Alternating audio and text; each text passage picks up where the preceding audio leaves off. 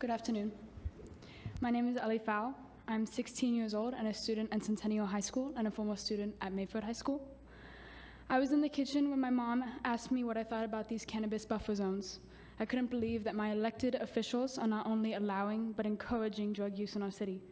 I'd like to bring attention on how this affects our youth.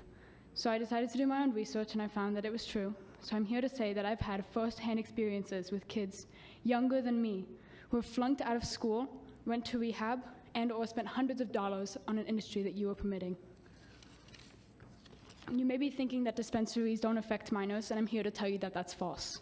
Someone that I was close to, who is 15, was able to buy weed without being ID'd because she looks of age.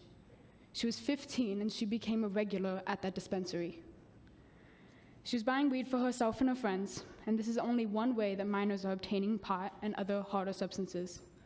I could go into story after story about people my age that are using harder substances that are causing hallucinations or dangerous trips, or ones like nicotine that you could buy at a gas station that you could end up with an eating disorder or lung cancer. Mayor Pro Tem, I would really like to appreciate what you said about the youth, and it saddens me that no one else mentioned that, but more of you mentioned the decrease of sales that clusters would cause instead of mentioning the teens. Thank you.